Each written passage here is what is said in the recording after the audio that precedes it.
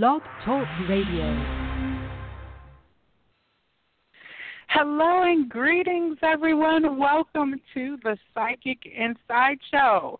My name is Joelle, and I am the Vibrarian, and I am here to elevate, enlighten, and empower you with positive information that I hope you find uplifting and helpful. Every Tuesday night, I'm here on the Vibrary Radio Network on Blog Talk Radio, and I'm having a conversation each week with the most fascinating and amazing people. I believe that everyone is psychic, and you just may not recognize it. So each week I bring on people who are willing to share their story of their journey with the hopes that it will trigger something in you, and you will then come into a deeper knowing about an aspect of yourself that you may have been doubting before. Our show can be heard through streaming, of course, on the Blog Talk Radio system, and you can also call 646-668-8988 to listen in live during the show. If you have any questions for our host, you can always press the 1 key, and that will let me know that you have a question to ask, and I will get you on as soon as possible during the show. I would also like to invite you to connect with me on Facebook. I'm putting together a community that I like to call the Good Vibe Tribe, and we come together to share uplifting information. I'm always posting articles, memes, forwarding information, putting links to events and happenings around town, anything that I think is going to enrich the community. And, of course, people share things to pass along to other like-minded individuals as well. Now, you can find me on Facebook with The Vibrarian, and that is V as in vibration, I-B-E as in energy, R-A-R-I-A-N. I'm also on Instagram and Twitter, and would love to connect with you in that space. If you see something that's fun, funny, enlightening, positive, or empowering, just tag me, because I would love to pass it out to the rest of my network. And, of course, I capture those moments that I'm seeing out in this world of ours that I think would be uplifting for you, because it uplifts me. So join me in that space, and let's share some pictures and tweets and things with each other. So every week on Tuesdays is the Psychic Inside Show, and on Thursday evening is the Vibrarian Show. And the Vibrarian Show is just a talk show. We get to talk about any topic of mysterious, from mysterious to mundane. We've been talking Akashic records, astral projection, lucid dreamings. There really is no stone that I want to leave unturned. So I do hope that you will tune back in on Thursday evenings for our conversations that we have at that time. On the Psychic Inside Show, I have been having a series of conversations with people who I have either had services with at psychic fairs here in Atlanta, or who I've met through the events that I've hosted myself. And then friends of friends who turn out to be psychic have been finding their way around. And my guest this evening, I must say, I've known about her for quite some time, several years, because it seems like everywhere I would go, I would see her. And if I didn't see her in person, I would pick up a metaphysical magazine from one of the stands around town here in the Atlanta area, and her smiling face would be looking back at me 9 times out of 10. And so I'm really excited this evening to welcome Lisa DX to the Psychic Inside Show. Welcome, Lisa. I'm so glad you're here. Thank you so much for having me, Joelle. It's a pleasure. Well, you know, I know that we recognize each other by face, not by name, because our paths have been crossing for some time. I've been probably more aware of you than you were of me, but you always are smiling every time I see you, and that certainly is something that I look for when I'm out in public. Now, you're many things. You're a psychic medium, a pranic healer. I know that you teach classes, you facilitate workshops, and you just seem to be kind of a woman for all seasons. Have you been doing this for all of your life? I have not. I am probably what one would consider a late bloomer in terms of this type of work. However, I think that the awareness that has kind of been in my realm or around me, that's been around for a while. For me, my journey kind of started with a recurring dream. So it all started with a dream, right? That sounds really dramatic. It all started with a dream. And what the dream involved for me was, it was about a house.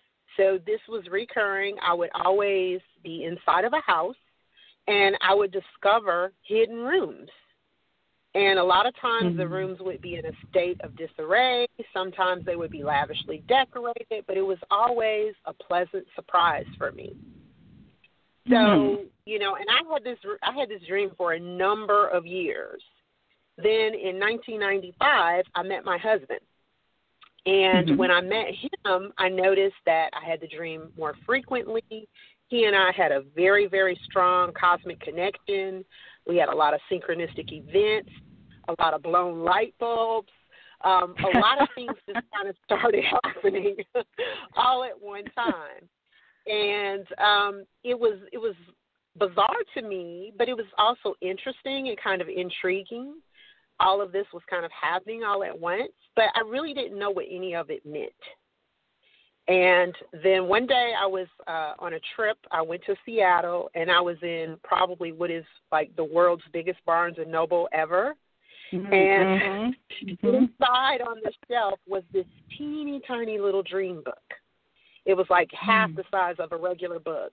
And I looked in the dream book, and in the dream book it said that houses are a metaphor for oneself, and that hidden rooms are unexplored aspects of oneself. And I thought, wow, it really resonated with me. It really spoke to me, and it made me want to know more. But I still didn't really know what to do with it. But from that, I started saying, okay, maybe there's something to all of this. And I also noticed that I started having a lot of experiences outside of being with my husband. I would meet people. Sometimes I would just know things about them. I would have certain feelings about situations. It was just different.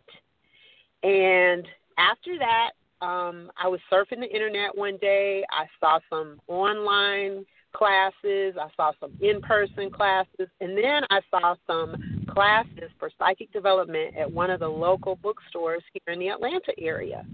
I contemplated it for a whole year before I actually signed up to take the classes. And after that, as they say, the rest is history. Now, were you kind of just maybe connecting the dots that what you were experiencing was psychic, or, you know, the year that you took to kind of process? How were you, like, explaining or cataloging these magical kind of things that were happening to you? I think it was a connection of dots, because these things were occurring, and I was not really, I thought they were cool. They were interesting things, but I never really thought about them being something out of the norm in a sense. I mean, I knew that it was on some level, but then there was also another level that sort of brushed it off. And I think it wasn't really out of fear, because I didn't have fear around it, but I had more of a fear around, okay, if I embrace this, what does this mean? How does this change my life? And I think that was the thing that made me kind of hold it at bay for as long as I did before I really, began to delve into it. Not to mention, I never really thought about a person being a psychic and making a living at it, because, at the time, the people that I kind of knew of, I knew about, like, John Edward. I'd seen him on TV. I knew about, Von Prague. And, I mean, so it was just a smattering of individuals that I really knew did that type of work, but it just never occurred to me that, okay, you could do this, and this could actually be your profession. This is what people could do to make a living. So that was definitely another factor that kind of helped me off as well. Because, again, being married, and then at that point I had children, I was like, okay, so how exactly am I going to explain to my husband that this is what I'm going to do? So you and him were not joking around the table all the time. Well, you probably were joking about the fact that another light bulb blew, honey. Can you go get the next light bulb? But were you connecting it to like an energetic in the psychic realm, or was it explained away like, wow, we just carry a lot of static electricity on the carpets? Or, you know, what kind of conversation, what does it look like when you're talking about that with your husband? You know? Well, I think at first it probably was kind of explained away of like, wow, you know, what's going on? I mean, we just, you know, we kind of would joke about it. Oh, we must really have some, you know, really intense energy around here to throw these light bulbs like this. Or, you know, we couldn't keep an electronic, you know, running. We still kind of have issues with that. We joke about that a lot. And, you know, our ongoing joke was, well, we're just cosmic. We're just cosmic. You know, that's what we always used to say to each other. So it was kind of fun.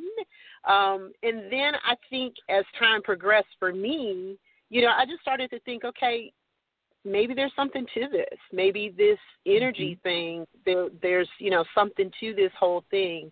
And it led me to, you know, reading and research and classes and just kind of an expansion of my awareness is what I really feel like happened.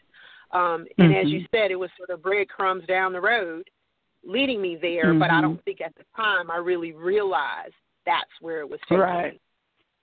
That hindsight being 20/20 and all of that, right? Yeah. You can see it now, but at the time when you're in it, you know, it's a little bit different. Now, did you have this reoccurring dream in childhood, or when do you, like, recall it emerging into your awareness?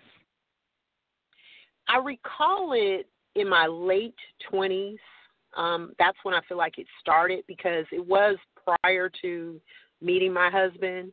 And I probably had the dream roughly about 15 or 16 years. And you know, it was very odd to me that I would have this dream for that, you know, long period of time. But again, I don't think that I really realized because I was reading books and, you know, doing a lot of different things, but nothing ever really spoke to the dream specifically or maybe what the dream could possibly mean until I had that experience when I went to Seattle. And then when I just read that one line, because basically I took the book off the shelf, opened it up, and said, hidden rooms. And then I was like, that's it. That's it. You know, this is what you've been trying to tell me basically all these years that I just wasn't taking heed to, or I just didn't really understand the message. But once I took the psychic development classes, the dream stopped. So I knew that was where they were leading me to. And even to this day, whenever my guides are pushing me to do something different or add something to my work, I have that dream. I'll dream of a house with hidden rooms, and I think because it took me so long, I was so thick-headed for so long, it took me so long to get it, but now that when I finally got it, they're like, okay, we can use this.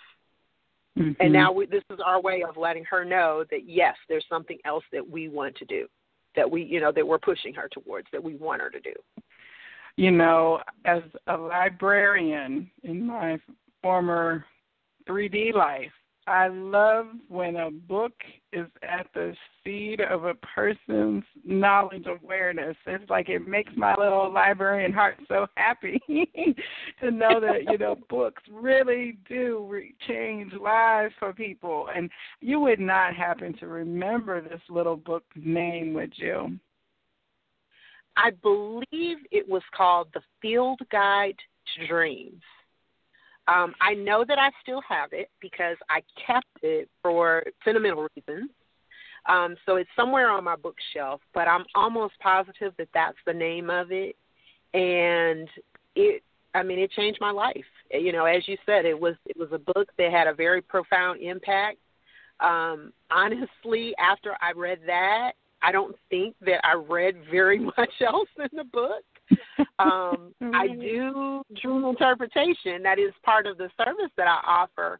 But my methodology for dream interpretation is a little bit different from symbolism in books. So because I think that when people have dreams, it's a very personal thing, and I know that symbols can be different from individual to individual, but I have kept that book on my bookshelf because, again, it's such a huge part of who I am and where I am now. Well, I do always try to provide extra information on the episodes to the listeners, so I will be looking to see if I can find out if that book is in existence or, and still available, just because it's been something that was important to a person who experienced awakening. So thank you for that. I'm just doing a happy librarian dance right now. So now you decided finally, after kicking around for a year, that you were going to go see what psychic development classes were all about. What did you experience and discover? One of the main things that I discovered, and this is something that I'm very passionate about now, and I tell everyone this, and I know you share this belief as well, is that in a sense they didn't really teach me anything. However, they gave me the avenue. They kind of opened the door and said, hey, all of this is available to you. And the feeling that I had about it, and I still have this feeling, is it's sort of like you were traveling around town on the bus or using Lyft or Uber or walking, but all along you had a garage with a car parked inside, and you just didn't know it. Yes, that's a great analogy. Going the hard way, the long way, the effort way, it gets you there, but there's another vehicle available. I love that. Yes, and that's how I felt. That's exactly how I felt during the classes, because it was like, wow, all of this is out there. This exists for me. I can access information this way, and it was just utter amazement. And then the other part was I feel like it gave me community because, of course, in classes, you realize there are other people out there that are walking the path. They're on the quest like you are, and, their car is parked in the garage too. And you all could have a convoy. You could be driving all around town together. So I made some really lasting friendships from the class. I feel like I learned so much in terms of just awareness and awakening. A lot of the techniques that were presented to me felt familiar to me. So it was almost like, again, I wasn't learning anything that was brand new, but it was just sort of, we're reminding you that you know this. And I really so strongly believe in that philosophy because my focus statement is journey inward and discover yourself, because you're always there. You didn't go anywhere. And it's kind of a journey back to you, and realizing that you do have intuition that works. You do have psychic ability. All of these things are there. They haven't gone anywhere, but it's just about rediscovering those things and realizing there's a different way that you can live your life. There are tools that are available to you that can make your life exactly what you want it to be, and it's just about you opening your eyes and saying, oh, there they are. Okay, I'm going to start using them now. Now, what was the first kind of vehicle or car that you then discovered was in your garage? What gifts did you first really start to emerge with in after school or through school? One of the things that really struck me while I was going through the psychic development classes was the mediumship, because honestly, I didn't really think that I would connect with that portion of the work. But it was actually a portion of the work that really surprised me. And I found out that I connected easily with departed loved ones. They would come through. I could hear them. I'm very clairaudient, so I could hear them, just as if you and I were having a conversation. They were very descriptive. Sometimes they would give me names. Sometimes they would describe something to me. So that sort of surprised me. And again, it wasn't something that I was necessarily looking for or expecting, but it was a portion of the work that really stood out. And I enjoyed that portion of the, psychic work, but I also felt pushed to do more of healing, and I really wanted to concentrate on helping people to move forward, because that was something that was very, very important to me. And in my former life, I was a training facilitator. So it was very natural. I kind of had a natural segue that was sort of built in for me in terms of education and classes and facilitating learning and, just the whole facilitation process, because I do view facilitation differently as opposed to teaching, because I feel like facilitation or a facilitator is there to help facilitate learning. So they're there to help. It's not about them telling the person something, whereas I feel like with the teacher, at least the traditional role of a teacher is more like they kind of dump information out there and, as the student, you pick it up. But I feel like, a facilitator's role is to kind of help you uncover the information or help you kind of have your own moments where you're just like, oh, I get it. Yes. That was something that I was very, very passionate about. So basically it was kind of a thing where I was sort of trying to figure out, okay, how do I make all of these different things that I'm really interested in, my background as a training facilitator, wanting to do healing, how is all of this going to come together? And honestly, I did not know the answer, but I did consult with my guides, and I asked, I said, if this is all going to work out, you guys got to show me, because I don't see it. And they were like, okay, we'll show you. We'll work with you. We'll show you how this is going to come together. And then I found that, again, it was very easy for me to transfer into doing classes that were just about a different topic. So, for instance, instead of, doing a class on 7 habits for highly effective people, which is one of the classes I taught as a training facilitator, awesome class, by the way. Then it was like, okay, you can do a class over here on candle magic. You can do something on, packing your spiritual backpack, on crystals, because it really was the same process in terms of putting together a class. It was just different subject matter. Right. And then the next thing that happened for me was my desire for the healing component. And I was in a health food store one day with a really good friend of mine, and there was a woman there who was doing a demonstration on pranic healing. And my friend said, hey, let's go down here and see this demonstration. And I was like, okay. So we went down, we watched the demonstration, and I was like, that's it. That's the missing healing component for me. So I got her information. I went through a certification class with her maybe 2 or 3 weeks from the time that I saw her, and I realized that this was something that I also needed to incorporate into my work. So it was kind of, a thing where everything started to fall into place for me. All of the pieces moved into place, and I feel like the start of it was making the decision to take the psychic development classes, because it was almost like that just kicked the door down. And it allowed everything else that was supposed to come to me to flow in.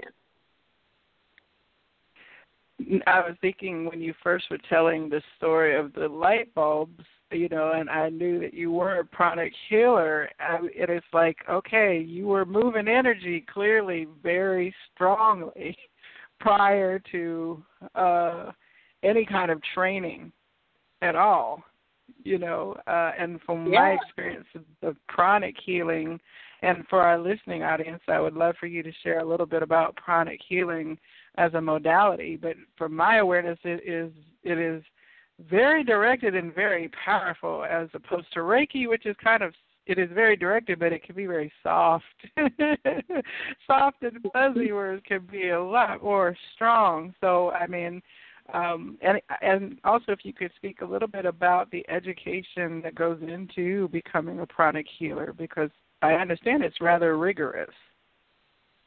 Yes, it most definitely can be. And it really does depend on how far you really want to go with it, because there are many levels to pranic healing.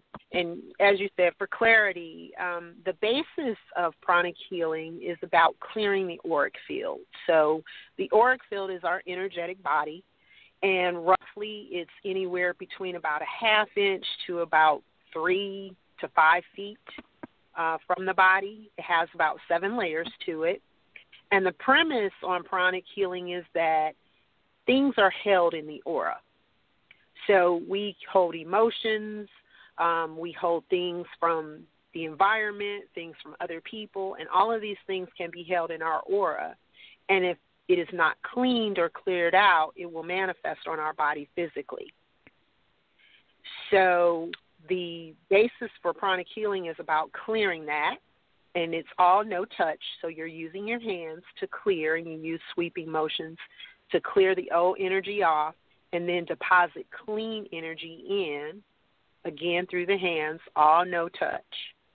Mm-hmm. So it is very powerful. It is very directed. It is a very highly proven system as well in terms of success rate, and there are actually places that use it in hospitals, very, very much so in Asian cultures. And it's something that's been around for, many, many years, but just is not as well known here in the United States. I've heard several anecdotes of doctors who are also trained in pranic healing who incorporate, I'm assuming unbeknownst to anyone necessarily, but they're just as they're using their skill in surgery as the doctor, then they're also adding that added layer of energetic work, incorporating what they're doing with the actual tissues and flesh, And I think I would love to have more people operating and delivering services from an energetic standpoint than a chemical medicine standpoint. And I'm kind of glad to see that places like Cancer Treatment Centers of America have started listing Reiki as a complementary therapy that's recommended. Certainly the term pranic healing has gotten quite a bit more prevalent just in my own personal awareness in like the last 5 years. I'm hearing it used a lot more frequently, which is good. When things come into more popularity with the quote-unquote normal world instead of just the conscious community, that's always a good sign. Now, do you teach pranic healing? I do not teach it, and mainly because my modality has become very much blended with a lot of other things. And probably a pranic healer, like a person that's strictly practicing pranic, would probably look at what I'm doing and say, what is she doing? Mm-hmm. Mm-hmm. That is simply because it has become a very blended thing for me. And basically I was led by my guides to add certain components into my work, and as it was given to me, I added it in. So I use handheld crystals. I check the chakra system with a pendulum. I use a biomat, and if you're not familiar with a biomat, it is wonderful, but it is basically a mat that is embedded with crystals. It has amethyst and black tourmaline crystals in it, and it uses far infrared heat, which is really gentle and non-invasive. It's the same heat they use on preemie babies in a hospital. And it kind of amps up everything that I'm doing. So while you're having service with me, you're laying on this mat. I'm performing, the pranic sweeping motions, but then I'm psychically open. So I'm getting information, and I jot that information down, and at the end of the session, I share that information with you. I've also, incorporated aromatherapy, also a component of sound therapy because I use chimes for clearing. I use selenite wands, copper wands. So it's become a very, very, very layered process that I practice. I probably should come up with some fancy name for it and teach it, but I have not done that as of yet. Well, you're probably not done learning things that you're going to be adding to it. You know, that is one thing I tell. I tell people all the time that we are in this space of there's a transition. You know, the old frameworks of things across all professions were very much rigid, structured, ordered, institutional. That was the energy of it. But we are merging into the time of individualized awareness. So there's nothing wrong with reading a book and learning how to do something, going to a class and learning how to do something. But if your inner intuition or guidance or, you know, it's like a chef, you can follow the recipe in the recipe book to the T, but if you really know how to cook, you'll know that, you know what, I'm not using cumin today. I'm going to use coriander. I don't know. I'm sure there are chefs that are listening and are like, no, don't do that. But you know what I'm saying? You have the ability to learn something, integrate it, and then do it your way. It doesn't have to be so rigid. And many people then will look at themselves and say, you know what, well, I do that, but it's not exactly like the book said it should be or like the instructor said it should be. And then they begin to doubt that they're doing it right, with the air quotes I'm making. You know what I mean? And so I love that you're saying I'm blending. I'm really adding all this stuff to my practice, and I'm finding it effective. And no, it doesn't have a name, but it is definitely verifiable for the people who experience this service with me that it is effective in healing with them. I think that's wonderful. Yes, very much so. And as you said, I agree with you that I feel like it's still evolving because I kind of think about, you know, when I first learned pranic healing and how my practice was and how much it has changed and evolved. And as I said, I feel like my guides are constantly working with me and bringing me new ideas and saying this is something you need to add or this is something you need to take out. Or, you know, maybe do less here or more here. So I totally agree with you that it's something that's constantly evolving, and I'm very grateful for that. I'm very humbled by it, and I think that it's something that keeps me evolving as a practitioner because I know that there's more to come, and I can always look forward to that. Now, when you finished your psychic development school, you walk out the door, you have your certifications and all of that. What next? Do you return to like your corporate reality, or do you all, you know, just like, well, I'm just launching my business now? What happened after that point? Well, for me, I definitely returned to my corporate reality. That was step one, and I'm going to tell you that first weekend was tough. Of kind of realizing classes were over, and I didn't have, you know, kind of that community anymore because the classes I took, they were modular, and, you know, we met for a weekend, I think, every month for 6 months. So at the end of that 6 months, I experienced a sense of kind of deflation of having to return to, you know, the corporate world and, okay, this is what I do. And I mean, the thing is, I loved my work. I really did. But I noticed I did feel differently about it because, again, now I had this whole other world that I was aware of or this whole other realm. So, very soon after I finished classes, I was like, okay, I need to work at a fair. I need to find a place where I can go and practice this skill set. I need to do something. So I actually started with phone readings. That was my avenue. That was my outlet. So for a fair amount of time, I didn't even see clients face to face. I just did phone readings. And then the education portion kind of started, biting me again, where I was like, okay, I need to develop some classes. I need to do some things. And, I got to get this going. So I actually did fairs. The first place I did fairs was with the Atlanta Metaphysical Center. And so I did those like once a month. And, again, I felt the fire under me for classes and different things. So I started developing material for classes. I kind of had ideas for things that I wanted to do.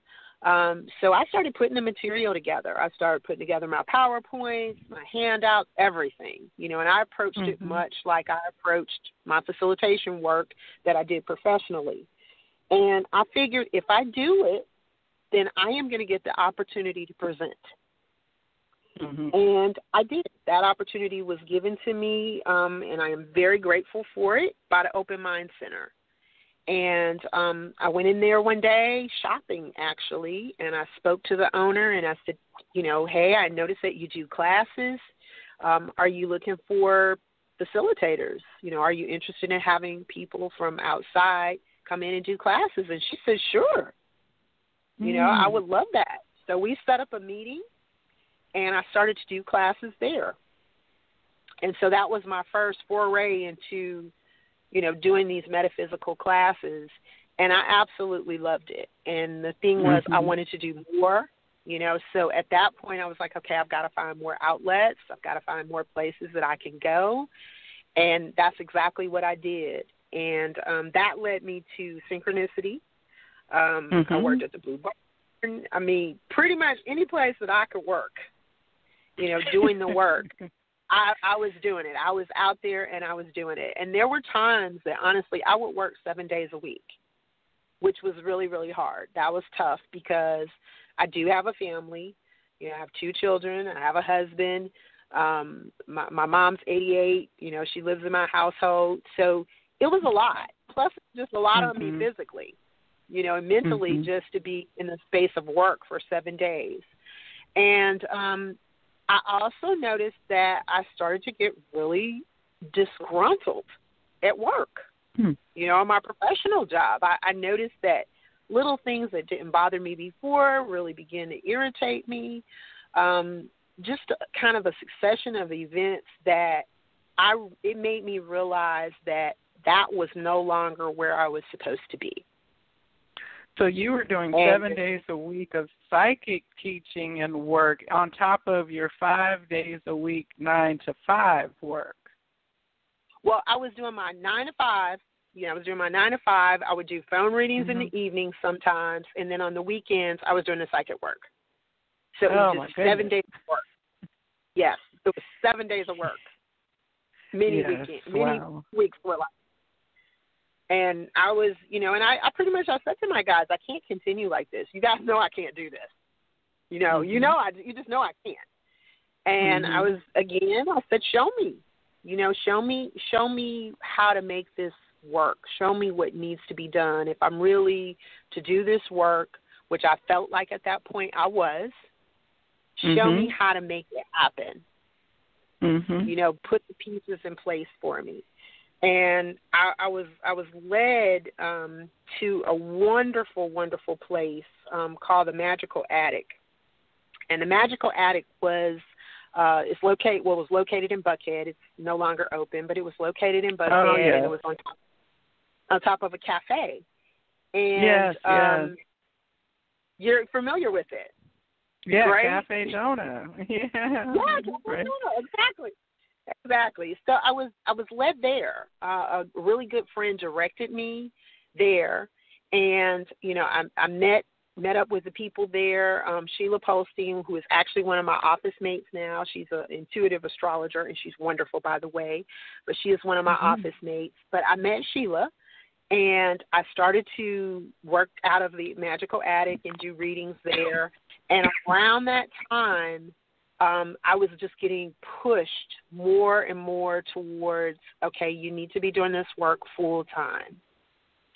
So some personal things happened that kind of let me know, okay, you really need to look at this.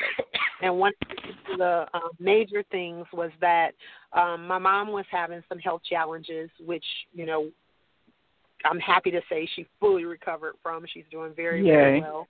Mm-hmm. But she was having some health challenges at the time, and so I decided I would take a leave of absence so that I could be here to take her to doctor's appointments and kind of about her needs. And I took that opportunity to do that. And while I was off for leave, again, I was in constant communication with my guides, and I said, please show me what needs to be done so that I can make a move or transition into this work full time. Mm-hmm. And the opportunity kind of came around for me to take a retirement. Oh. So I was like, okay, I can do this. So I researched it and, you know, found all the information that I needed to find out about it, and I decided to retire and go full-time on blind faith into the metaphysical work that I felt like I was really put here to do. And that's what I've been doing ever since. Well, you know, it wasn't really blind faith because you had your claircognizance, your clairaudience, you know what I'm saying? You had your guide, you were tuned in. That's the best vision that you can have is from the higher realms, you know, but I understand what you're saying. How long ago, how many years ago was it then that you've been supporting yourself in your gifts work? I retired roughly about 2 years ago, so I've been doing the work full time for about 2 years, and that's how long I've been in my office space because, you know, the cafe closed, so we were kind of in a position of like, okay, what are we going to do now? Because we really didn't want things in with the magical attic. So again, you know, myself and two other individuals that work there at the attic, Sheila and Beth, we decided that we would rent office space and we would become the magical muses. And that's the office space that I share now with them. And it's really, really a wonderful, wonderful working environment because we are, you know, 3 women that are working together. You know, we have our individual practices, but we are very much connected. We support one another. We are very much in tune with each other, and it's great to have kind of a inter-referral system that's right there in your office, you know, so I can say, oh, you need an astrology reading? Okay, you need to call Sheila. And then Beth Peters is a psychic medium and animal communicator. Okay. So I've heard her name before. Yeah, she's wonderful. And then, you know, I do the healing, I do coaching, you know, so there are a lot of different things that I do. And we all have something that we bring to the table that's different, and it works in perfect tandem. So I feel like, you know, it was sort of like the stars aligned to kind of bring us together, and then we were able to come together and kind of create our own magic. And it's been wonderful. It's been absolutely wonderful. I mean, I don't regret a day of it. When I look back, I kind of say, wow, that's what I used to do. Right. And, you know, when I posted about your show this evening, when I looked up your, you know, magical muses, I did not realize that was your creation. I was familiar with Synchronicity, of course, and Elysium, and those are the places that I found that you were teaching stuff, but I will definitely reshare that link because that is your baby. That's, you know, the birthing of your partner there. So I think that's awesome. Now, is this physical space where you see clients in this space, or is it office working space and you do things elsewhere? We see clients there, and you know, and I have to say it's the birth of 3 women. I can't take credit for all of it. Yes, it's a co-creation. It really is. Yeah, it really is a joint creation. You know, exactly. It was a joint creation for all of us coming together and saying, yeah, we're going to do this. But yes, I see clients there. You know, I have office space there. That is where I see my clients. From time to time, we do special events. We have done fairs in the past. We've hosted galleries and classes. But for the most part, because our space is relatively small, because it's basically 3 private offices, I go outside to do my classes so that I can have more participants. So it's kind of a, you know, it has to do with venue size. So that is why I kind of branched out with Elysium, working with Sarah there. I mean, it's been great. And, you know, everybody that, you know, I've worked with, and I feel like I've been very, very fortunate that everybody that I've reached out to or said, you know, this is something that I'm trying to do or I want to do, they have really been so accommodating and welcoming to me. And I feel so fortunate that the metaphysical community has really embraced me the way that they have, because I know sometimes with the community, you know, you have veterans, you have people that have been doing this for a number of years. And I consider myself to be fairly new to it, even though I was doing, you know, some of the work for a number of years before I kind of went, you know, public, so to speak, where I had an office, my own office. But everybody has been such a huge supporter and been so encouraging that I'm really, really grateful for that and so proud to be a part of it.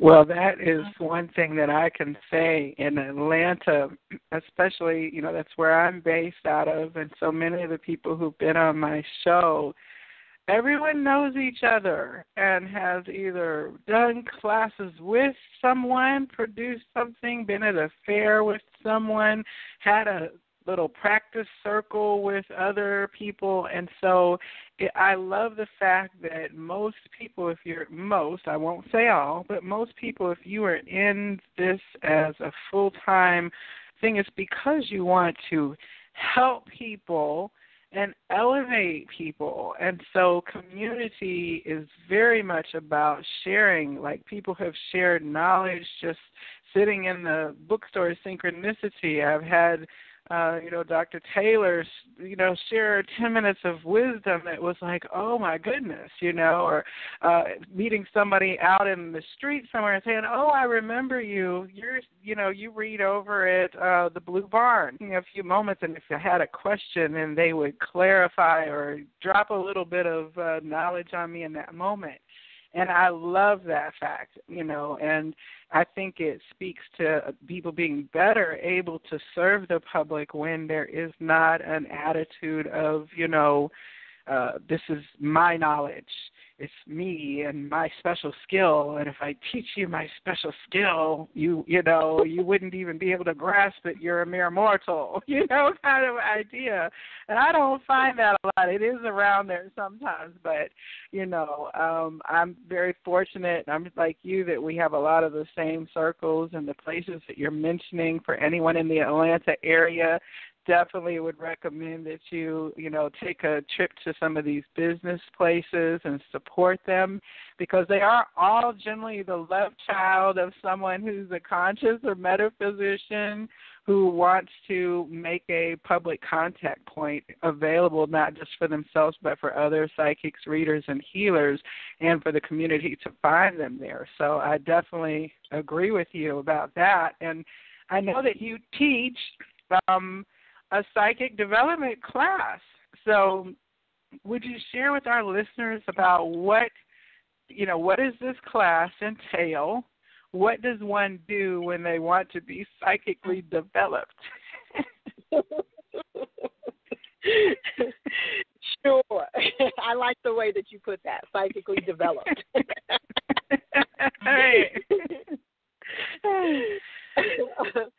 I do a weekend psychic immersion class. It's very intense but fun, and that's kind of my tagline on it too. I tell people, get ready. And what it is, it's a Friday night, a Saturday all day, and a Sunday. So it's 2.5 days, and in the class we do a lot of stuff. Friday evening, we start off with kind of terms and definitions because I think it's important that people are on the same page. Like, what is a psychic? What is a medium? What is energy work? Because for a lot of people, they're brand new to this, and they really don't know what the terms mean. What is astral travel? You know, what are we talking about when we talk about an out-of-body experience or a near-death experience? So I start there by having everybody kind of on the same page and understanding what it is we're going to be talking about and what we're going to be doing for the next 2 days. And then on the next day, we move right into activities. So we have tools that we play with, energy wheels. We do aura readings, Zener cards, pendulums, dowsing rods, scrying mirrors, oracle card readings. We do psychometry. We do a whole bunch of stuff. And that continues all in one day. All in one day. I mean, it's an immersion. And I tell people it's an immersion. This is not just in the pool. This is jumping in. And then on Sunday, we continue that. And then also on Sunday, I get into some of the business acumen. So I talk about, you know, okay, you've taken this class. Now where can you go from here? What's next? So I talk about other classes that are out there because there are a lot of modular classes. And, you know, many people offer those where it's, you know, 1 weekend per month for so many months. And I tell them where they can find those because, again, as you stated, it is all about sharing the information. And I'm a firm believer in that there's plenty to go around for everybody. So I have no problem at all referring people to someone else because all of us are here to help one another. I think that that's part of our role. It's part of our service that we're here to do.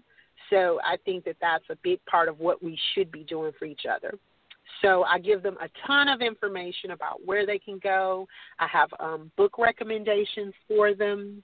I talk about, okay, these are some of the places you can go to possibly work at a fair if you want to hone your skills.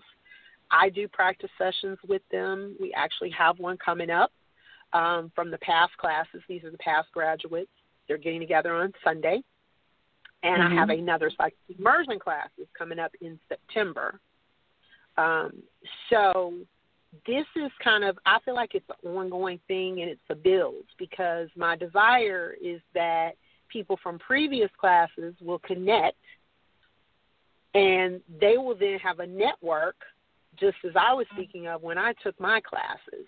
They have a network of individuals that, hey, this person does this, or they know this, or, you know, they went through Lisa's class, so there's a commonality there, and it's something that they can build upon. And, of course, I'm a resource to them, you know, and I let them know if there's anything that I can do, if there's anything that I can answer beyond this class or give you additional recommendations or send you to someone who can help you along your journey, I'm here. You know, just ask. Let me know that that's something that you're desiring. Anything that I can do to help you along the way, I'll do that. Because I did kind of feel, you know, as I said, when I finished the classes, I was a little deflated because the classes were awesome. But I just didn't have a clue as to what were the next steps. So that is something that I very much focus on as these are options for you. These are some of the things that you can do with it.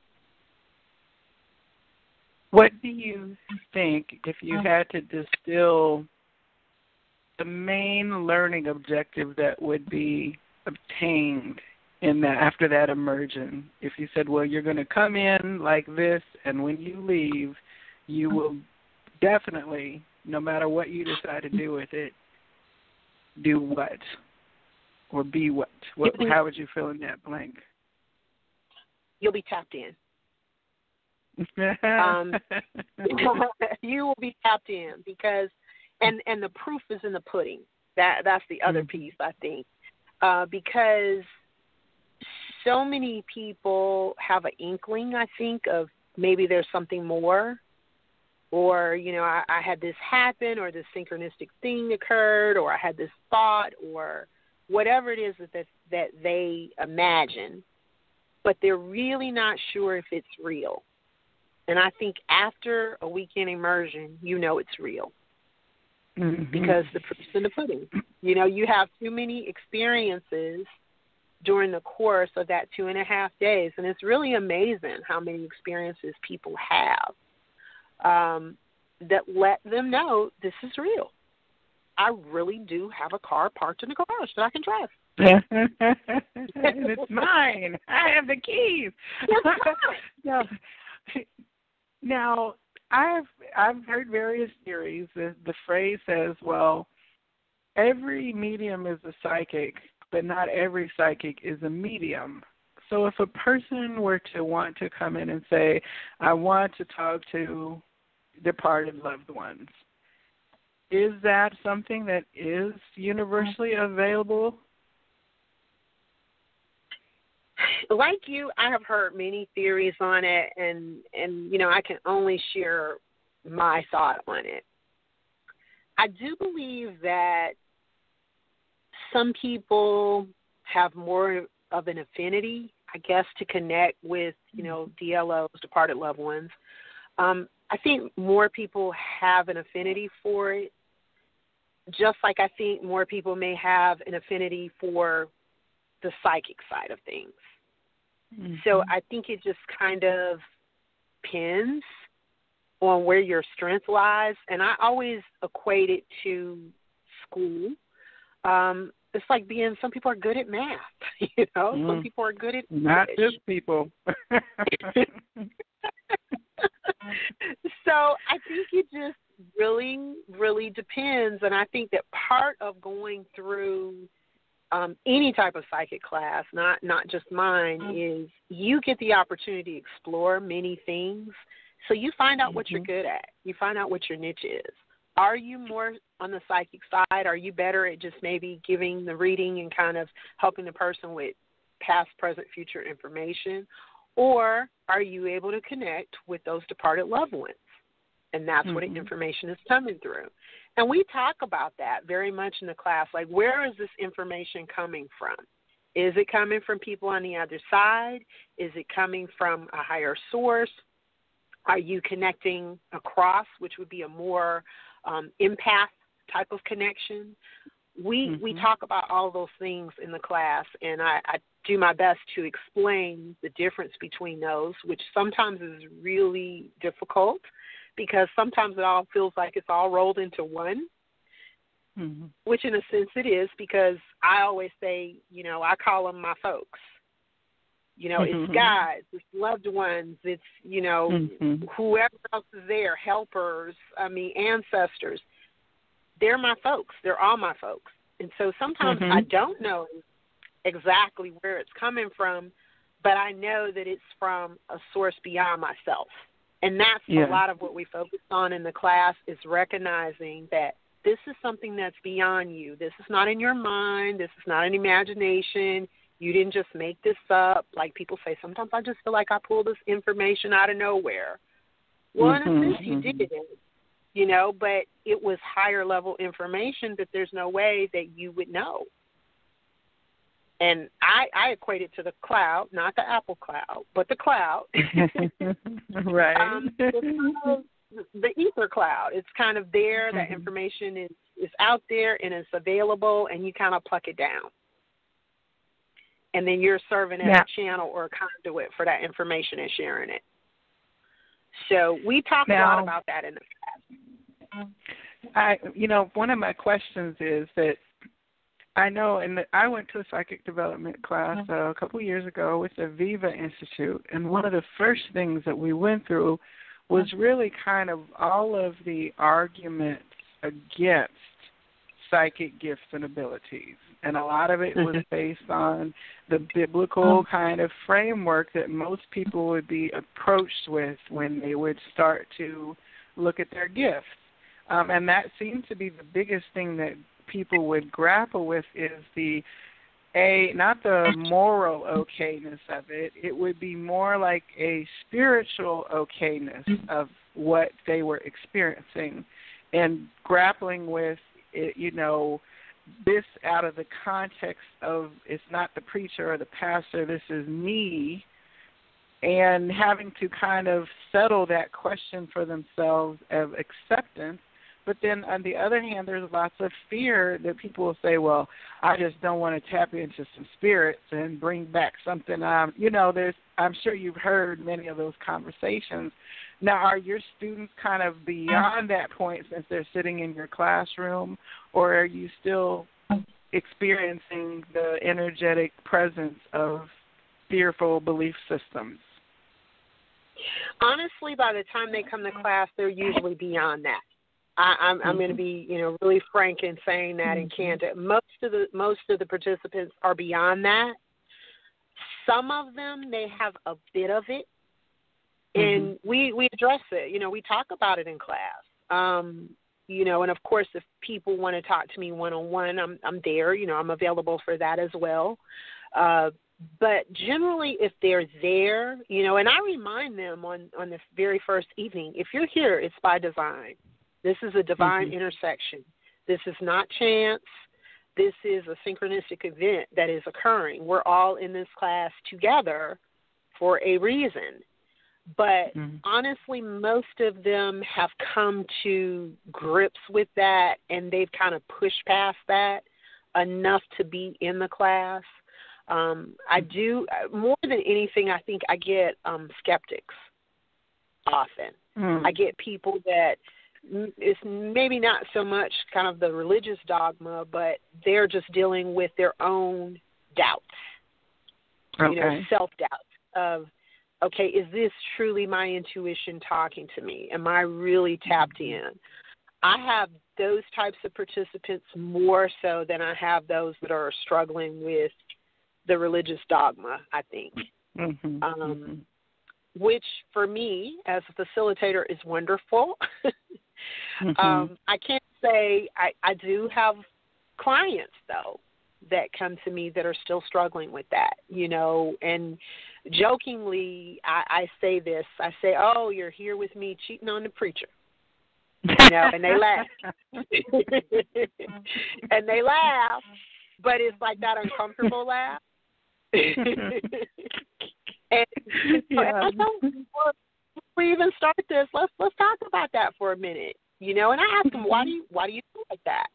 Because you are here, and you're sitting and you're having an energy session with me, or you're having a reading with me, and obviously there must be some portion of you that feels like this is okay. There's got to be something there that feels like it's okay. But then there's also this portion of you that's very uncomfortable with this and feels like maybe you are opening the door or you're dabbling in something that's not pure. And I have those conversations. I have very candid conversations with my clients about that.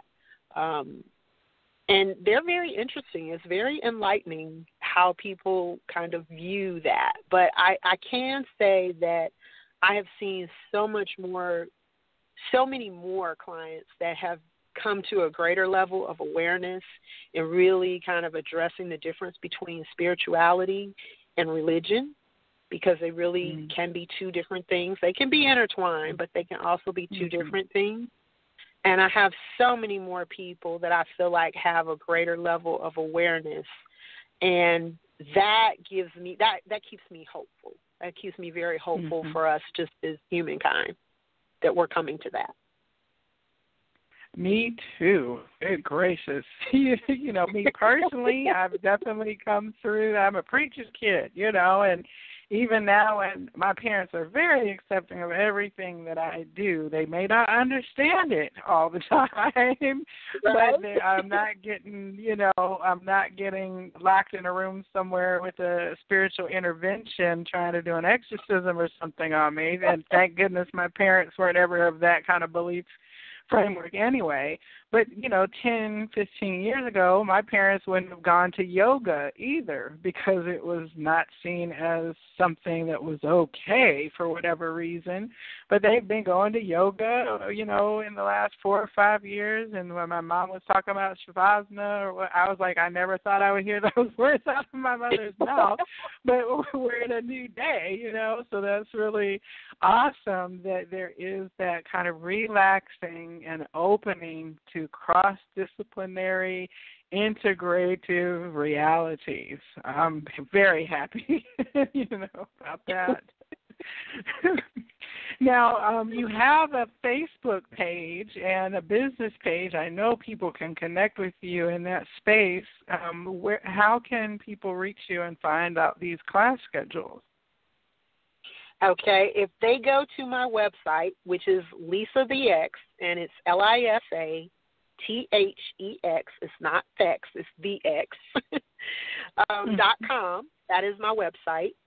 And then if you get on Facebook and you just pull up Lisa the X, either my business page or my personal page will come up. They're sort of interchangeable for me because the same information is generally posted both places about upcoming classes, events, anything that I have going on. I try to keep it current on my website and through Facebook. And I admit that I am not a huge social media person because I realize how much time and effort social media takes. Oh my gosh, it's unbelievable to me. And I also I will attribute part of it to my age because I am in a different generation, but I do realize that it's the wave of the future. It's already here, right? It's not even the future, it's the present. So I'm working on my savvy, and I actually have my 13-year-old daughter who helps me, and she actually participates in the psychic immersion class as well. I have her, she comes and she assists me during the psychic immersion because children have, very different energy. Young adults have a different energy, and I like for the people to see that. I like for my participants to see that. But she's my social media tutor. So if you're listening back, thank you. Along with my husband. My husband, Mark, also is my tutor as well. So. Well, I was going to ask you about what it then is like now, your home environment in terms of your kids are like, we have a psychic mom, and now you're saying, okay, well, your daughter is definitely nurtured and encouraged to come with you into your classrooms. Are your children then exhibiting the openness to psychic abilities? Is it kind of just matter of fact for their reality that this is the new normal, where people are tapped into that? They have that car in their garage. For my daughter, most definitely, because she's kind of been on the journey with me, and as I said, she's 13, so she's kind of seen me through this journey. And I remember, like, when she was a really little girl, she used to say to me, why don't you just quit that job and just be a medium, Mommy? Right. She was like, you don't like that job anyway. Right, it's so simple, right? Yeah, it was so simple. And she was saying this to me probably before I really even knew that, before I knew how disgruntled I was. But she would say that to me. And I remember kind of different experiences with her.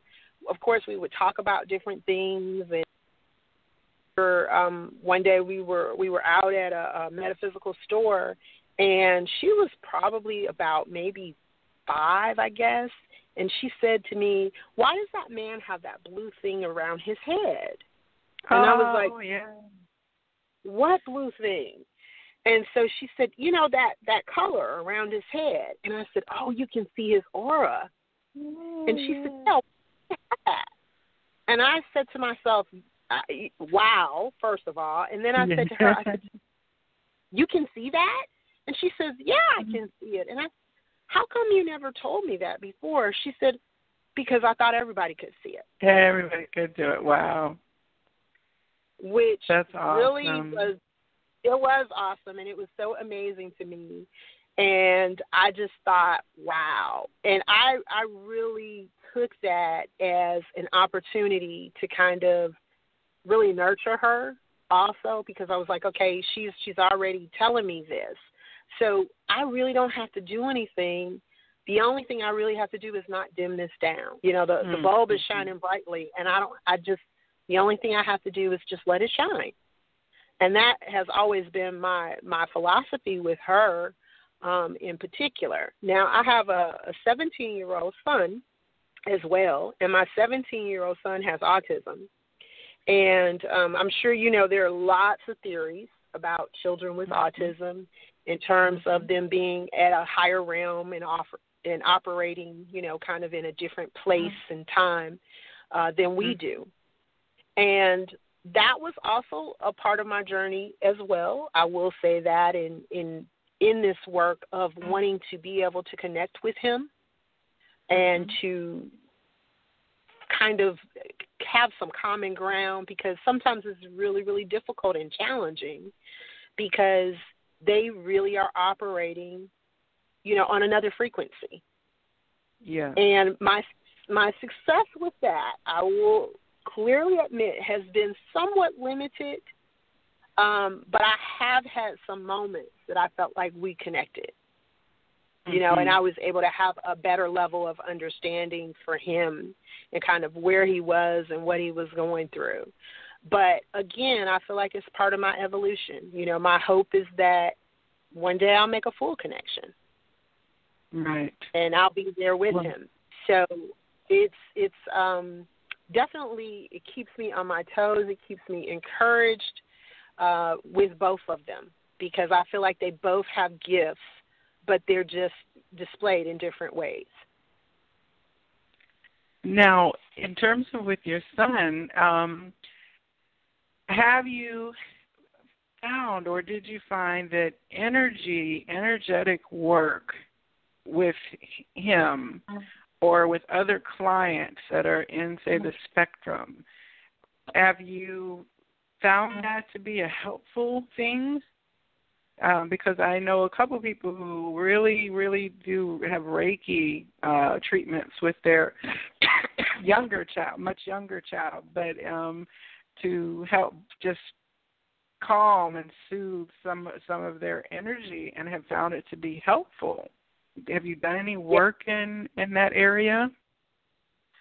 Yes, I've done some direct work with him, and there is a lot of information on the biomat, which, you know, I explained earlier is part of my work. There is a lot of information out there about the biomat and autism in particular.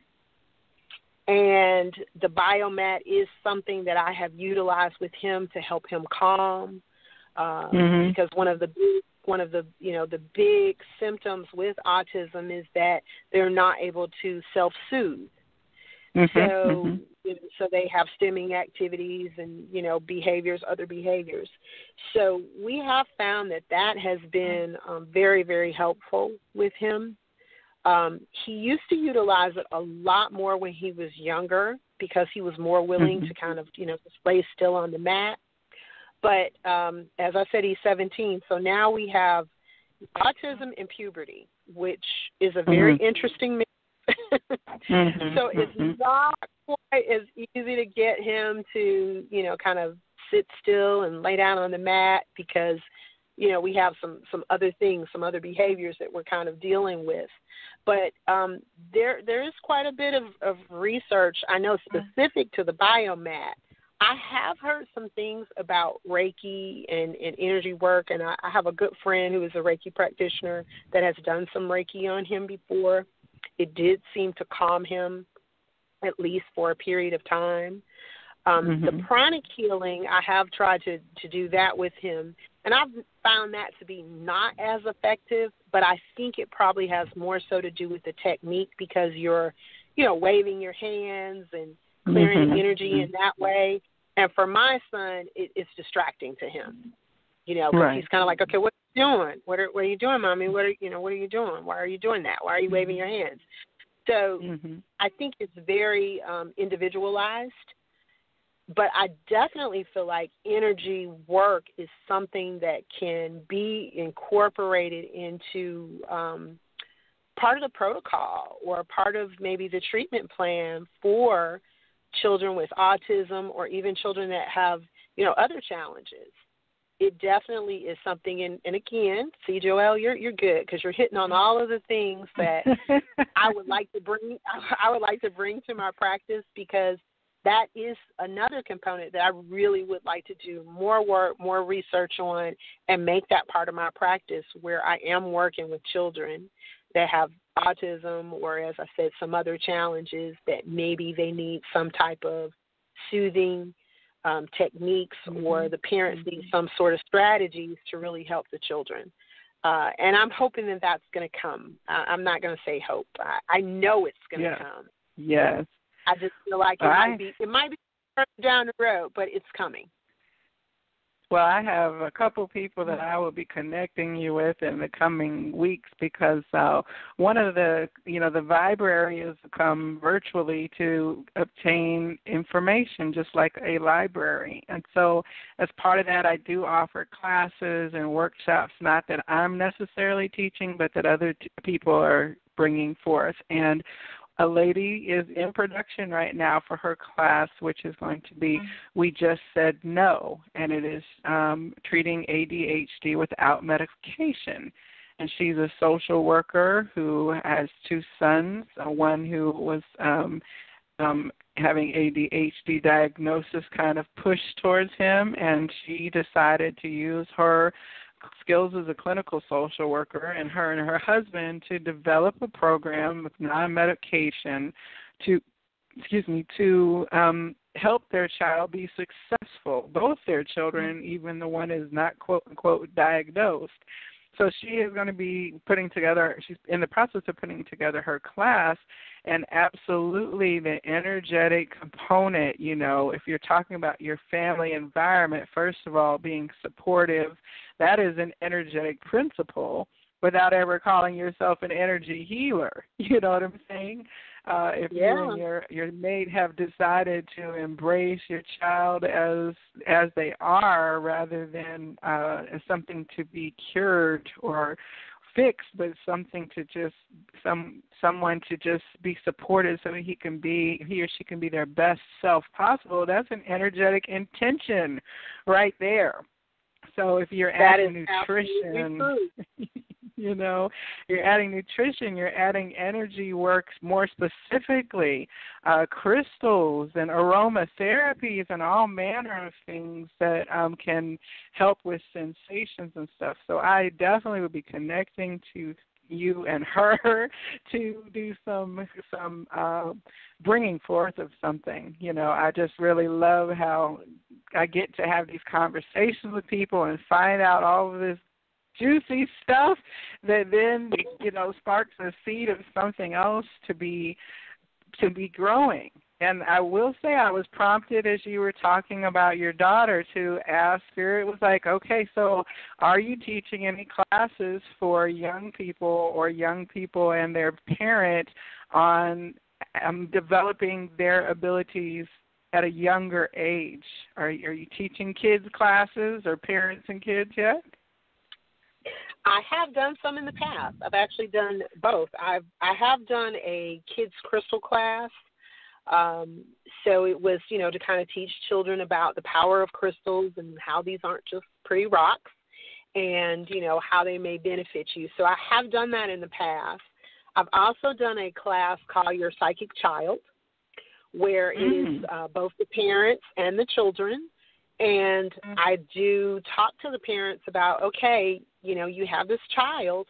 How do you nurture this child? How do you develop this child? And let them know that what they're experiencing is not something to be afraid of. It's not something weird or odd. And then how do you as a parent understand it as well? Because usually what happens, if you have a parent that's tapped in, then they can definitely raise a child that's tapped in. But let's say you have a parent that's a little unsure. They're kind of like, oh, there's something going on, but I don't really know. And is this something that, I should be encouraging or what? And I feel like coming to the class, again, is a way for them to gain knowledge, for them to get information for themselves as a parent and for their children. And then they can make an educated decision. They can decide, okay, what do I want to do with this, or how far do I want to go? I've not done any psychic development classes with young adults as of yet, that may be something that comes down the road. But honestly, I really enjoy working with the adults because those are the parents. You know, those are the people that have the greatest influence on their children. So I feel like if I can impart the knowledge to them, then they can then raise aware, enlightened children. So that's kind of that's my tactic. You know, that's my strategy for now. But yes, definitely I have done some things in the past, and I'm sure I'll be doing some things in the future.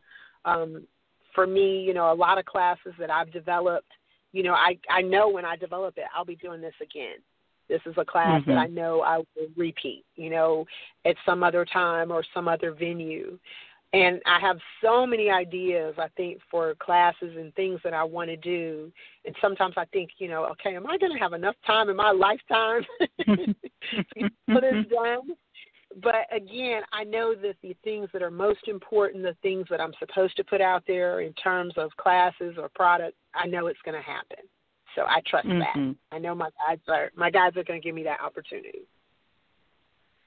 Well, I think that is wonderful. I actually have not run across any local classes that are geared towards young people, but I don't have any young people in my world. I'm not a mother, so that might be why they're not into my awareness, you know, because I certainly see the teenagers shopping at Phoenix and Dragon and at Synchronicity before they close, you know, so I know there's an awareness, and there's actually quite a lot of products now that are books for teens and young adults and oracle decks that are geared to teens and young adults. So I definitely know they wouldn't be making them if the market wasn't there. So I'm kind of glad that they don't have to wait till they're my age of when I was 35 or 37 or something to start coming into awareness.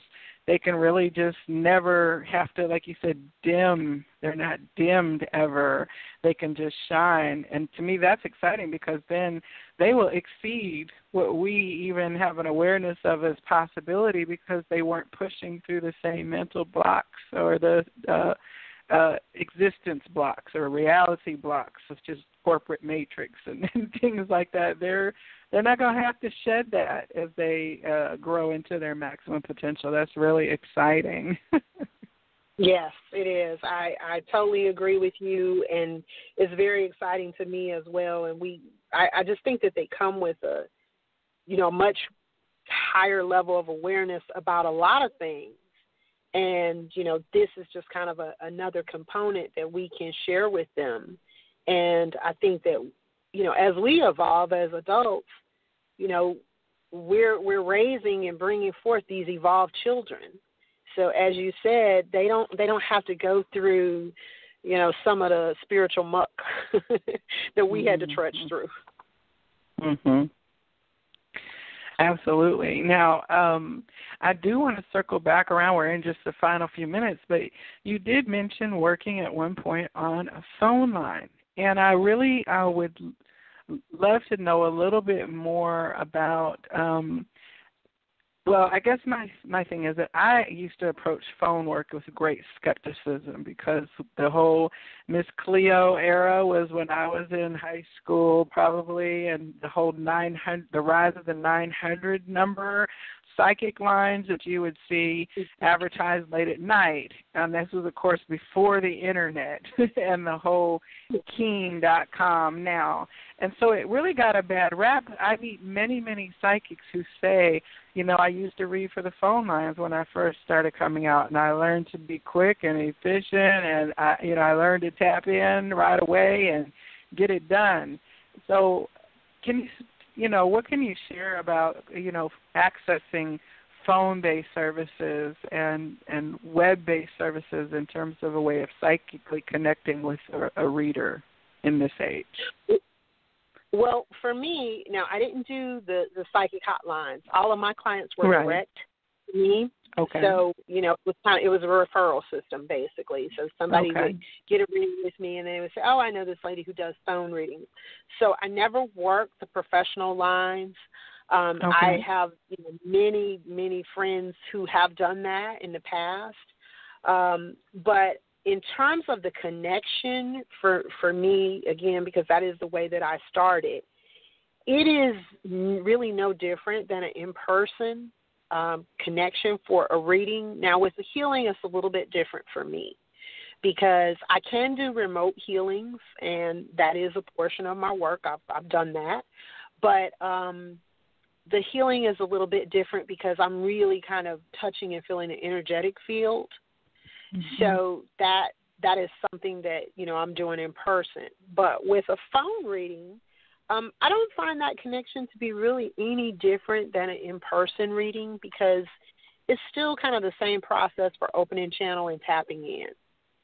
And I know for me, of course, I'm saying a prayer of protection. I'm opening my channel. And then I'm calling that person, at the designated time and saying, okay, let's begin our reading. I always start my readings with asking the person what they would like to focus on. I really like for people to kind of have certain things in mind, which I generally feel like people do have things in mind, because I think when they contact a psychic, there's something that they want to know more about. There's something they're seeking direction on or they want guidance on. So I always start off by saying, what would you like to focus on today? And generally people will have a couple of areas. Sometimes they have only one thing. But usually they have maybe 2 or 3 areas they would like to focus on, and then I see where the guides take me. And then I go ahead and I do the reading. One thing that I do that's a little bit different, I do this in person and on phone readings, is I do something, I call it my psychic scribble, but I write. It's sort of like an automatic handwriting, but it's more of a, like I said, like a psychic scribble. Because what I found is information comes very quickly, so it's my way of trying to collect it. But I've also noticed that when I've tried to read it afterwards, I cannot read it.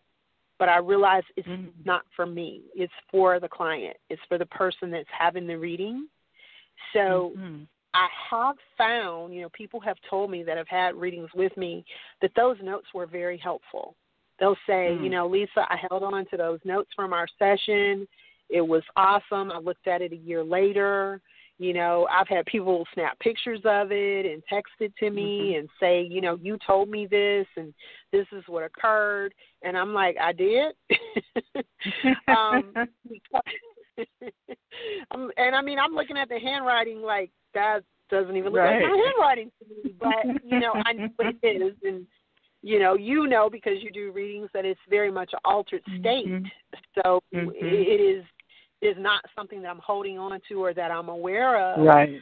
But, for me, I think I appreciate, and maybe this is, the facilitator part of me, just like you were talking about, the librarian portion of you, to see that, that they have those tangible notes. And even when they walk away from a pranic healing session and they have those tangible notes, I feel like that I've shared something, that I've gifted them with something that's tangible that they can hold on to. And I know the bottom line is it's always what they go and do with it, and that I have no control over it. But at least I feel like I've done my part. So it's kind of like when I tear off that sheet of paper and I pass it to them across the table, it's something, it means something to me. It's special to me that I've given you something. Now, go out there and rule the world, but drive your car. Drive your car. Go out there and do it. But I really, I found that again, that's something that came into my work really early when I was doing the phone readings, that I was doing this writing portion. But, of course, for a phone reading, they're not able to get those notes. But I even had clients that would say, take a picture of them and send them to me. Text it to me. And again, I was like, wow, this is really, some evolution happening here. And I really feel this, and I feel this connection to this writing, even though I can't read the writing. Right. But it's not mine. It's not mine. It's not for me. So I've come to understand that. But I to circle back to your original question, yes, I think the connection is the same. Well, I will say we're in our last little minute here, but you have definitely left something with me this evening, and I'm sure that my listeners will agree. I really appreciate our conversation this evening, and I do want to let our listeners know that it is going to be posted over to YouTube in about a week or so we'll be able to send out links to anyone who might have missed it or not been able to stay up for the full episode. But, Lisa, I just thank you so much for joining me on the Psychic Inside show tonight. I'm giving you a big hug right now. And I'm giving you back because it was wonderful. It was so great to talk to you. And, you know, I really hope that the listeners enjoyed it because I could feel their energy. I know you always can feel their energy, but I could feel their energy as well. And I want to say I do have a psychic immersion class coming up, so anybody who's interested, please go to my Facebook page or please go to my website. I would love to have you in class. Journey inward and find yourself. You're there.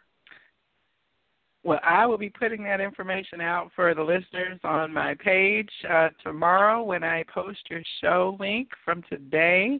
And I expect that I will see you at an event very soon since I am here in the Atlanta area, and I would love to avail myself of your knowledge and wisdom. So thank you, Lisa. And to each of you, I hope that this week you have all of the blessings that you can possibly hold to overflowing and that you are just covered with the love that is out there in the universe for all of us. Until next week on the Psychic Inside and on Thursday on the Vibrarian Show, just sending you high vibes and positive energy. Namaste. Namaste.